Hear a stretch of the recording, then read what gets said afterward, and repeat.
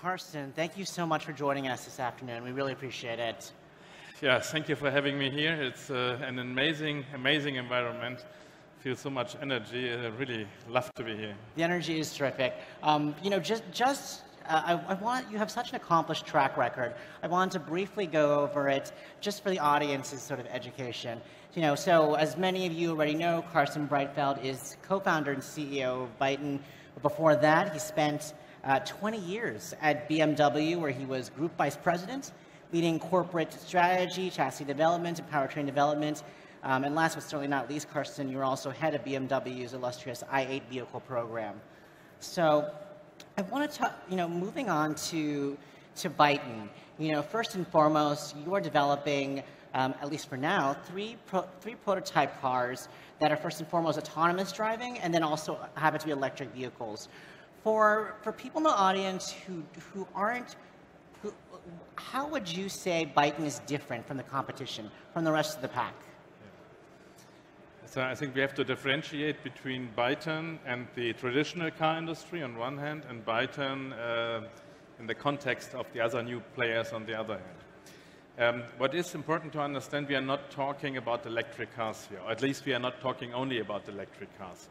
There would be no reason at all to set up a new company, a next company to develop and produce electric cars. There are so many out already.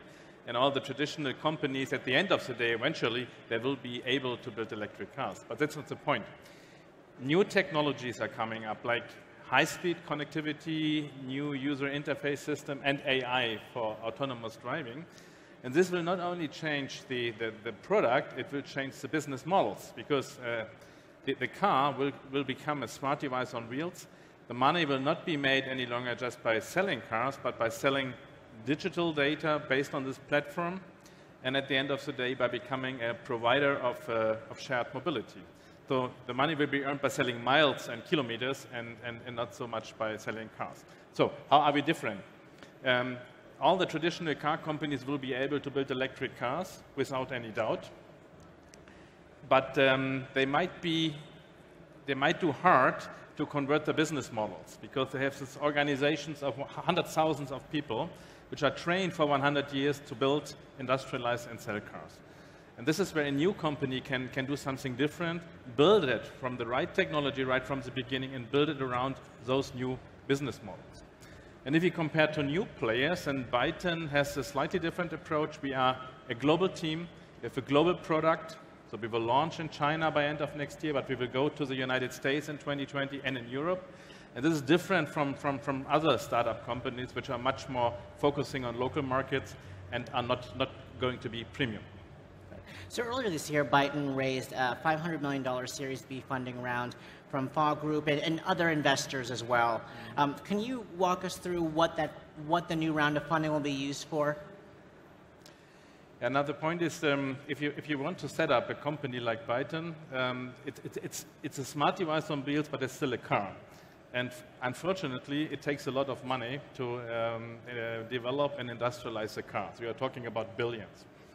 The good thing is, in China, you find an environment where things are moving quite fast, where people have a lot of visions and dreams, where there's a lot of money around to invest in early stage companies, just in ideas, in market potentials, and in teams. This is the reason why we founded the company in China, and why we get in mainly Chinese money up to now. This will change a bit in the future. We just kicked off our C-round fundraising, and we try to be a bit more global when it comes to capital in our C-round. But up to now, it's mainly Chinese due to the facts I just described. Now, if you position such a company, it's not only about money. You need money, but you need strong partners. So in the first funding round, we got the government from Nanjing in China. It's very important to be connected with the government. The second round, what we just closed, FAW, First Auto Works, came in, which is a very strong foundation in China when it comes to supply chain, market power, resources. And now our next funding round, which we just kicked off, we are looking more for a technology giant. So this would be a very good portfolio, having strong technology partners, strong partners from automotive industry, and government connections. I mean, so you raised a bunch of money, but it's also my understanding that BYTON is trying to be more financially conscious. Is that right? For example, the three models you guys are working on, they all use the same fundamental platform. Is that right? Yes. So I have to be honest, it's not invented by us. The traditional car industry is excellent today in platform technology, but it's right, if you want to conquer, if you want to raise volume, it's a new brand, you will not be able to sell 300, 400,000 cars of the same model in 1 year.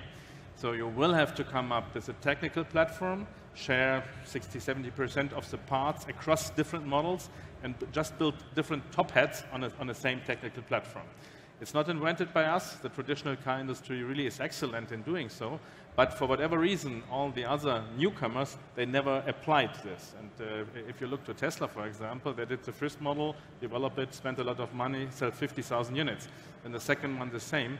It will be very difficult to get profitable if you do it that way. So we try to incorporate the excellence of the premium car industry right from the beginning.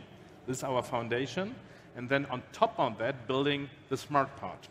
So the guy who's heading our user experience team, our user interface team, doing the big screens and the architecture, he's coming from Apple. So he's creating this smart device, atmosphere smart device experience for the user. If you ask car people to come up with a new user experience, it will not lead you very far. You better don't do this. So you have to adapt consumer electronics and internet industry's style of thinking. Do you have a visual of what the cars look like? Great. I think you might see it. I cannot see it from here.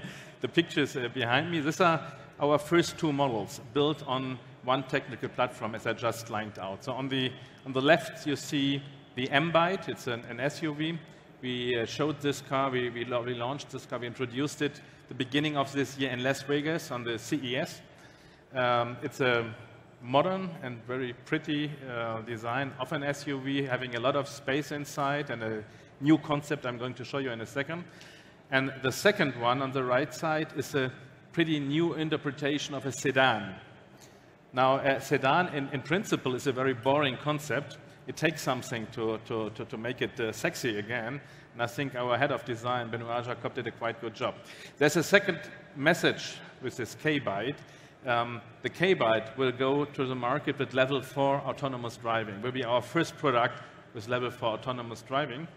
And the interesting thing is if you do level 4 driving, then you will have a lot of sensor technology. And you have to ask yourself, do you want to hide it, or do you want to use it as a design language, design equity? And obviously, we want to use it to show it, to differentiate the cars. Because if you look to today's design language in cars, there are some elements like, for example, exhaust pipes. If you have one only, not so great. Two, better. If you have four, really top car. If you look to the air intakes, the bigger it is, the more air is going in, the bigger is the engine. This is all design semantics, which will not be useful any longer in the future, so we have to create something new. And in the future, it will be about smart surfaces, communicating with the outside world. It will be about sensors, cameras, antennas, showing I'm connected, I'm smart. And this is what we try to do with this K-Byte car. How would you describe that? I mean, we're looking at these cars. They're very, very futuristic and slick looking. What was the sort of industrial design inspiration behind that? Yeah, even if you do smart device on wheels, it's still design is very, very important. And to find the right sweet spot for the future, you have to find a combination of being modern and still being beautiful. And this is not so easy. But what is easy? Being classic and beautiful. There are a lot of examples outside. And it's easy to be modern and polarizing. You find some examples like Faraday and others outside as well. You might not find so many which are modern, but still beautiful. And you will need this kind of beauty to sell it in bigger volume. So we're looking at this visual right now, and the most prominent aspect I'm noticing is this huge dashboard, this huge display. Can you talk a little bit more about what kind of information or content could potentially be surfaced on that display? You mentioned sensors, for instance. Health data seems to be one aspect that could be surfaced. Yeah, so first of all, our approach is creating a smart device on wheels. Means You have big screens, one very big screen for every passenger in the car, and then a smaller screen as an individual digital experience for every passenger. This means the complete user experience can be done by software. It can be configured and it can adapt to the user. It's not something fixed, but it can be updated with new functionality and will adapt to the user. It's something which gives you a very interesting chance for shared mobility approach, because we have a face recognition camera. This face recognition camera recognizes the user, and then if you want, your whole configuration, your smartphones, your music, your videos, your health data, if you want, everything, is stored in our BYTON Live Cloud. So whenever you enter a BYTON, being it in Portugal, in San Francisco, in Beijing tomorrow, you enter the car, it will recognize you, and it will download your personal configuration. And every BYTON car you enter will feel like yours. And now transform this into an experience like you have with Uber or Didi today. You call your car by an app, but the difference to Uber today is if you call a Uber, you get something that's not a great experience, just a car. In our case, you will get something which will be yours, because you enter and it feels like yours and everything is available. This is breakthrough technology, and we think this is the precondition to make shared mobility work. This gives you an example here, just to cover maybe more aspects, how we see the interior and the user experience of a car. We see it more as we call it a digital lounge. It means you have all those screens. You can rotate the front seats here by 10 degrees, which gives you much more comfortable sitting position, and it opens the view from the rear seats to the big screens. Now, you ask about the content, what are you going to see?